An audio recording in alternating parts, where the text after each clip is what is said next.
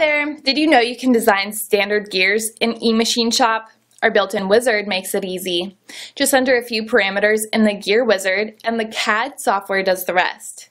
In this video, Jimmy will show you how to design a gear with 20 teeth. Okay, Jimmy, take it away. This video shows how to create a spur gear using the design wizard.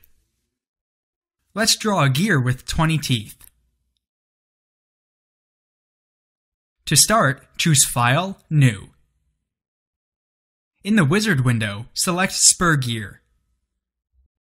The pressure angle is usually one of these three values. 20 is a good choice for many applications. The bore diameter is the size of the center hole. Let's set this to 0.5 inch.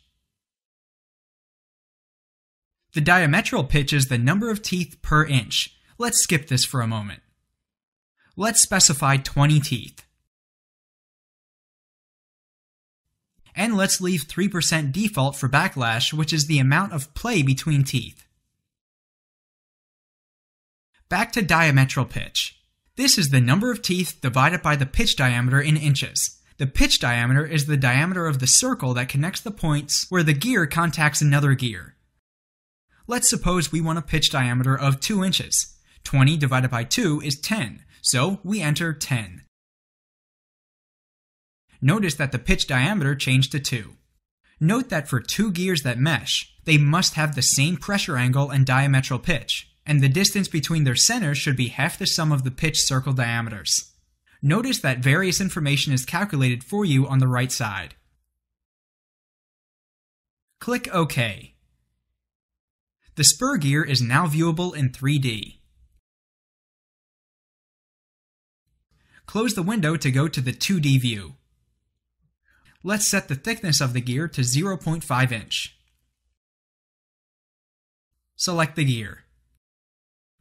Enter 0.5 into the Z value field. Click 3D button.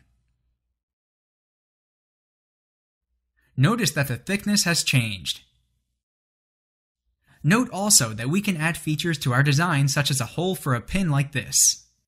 Click on the circle tool. Draw a circle between the teeth and the center bore. Select Air Inside in the Z value field.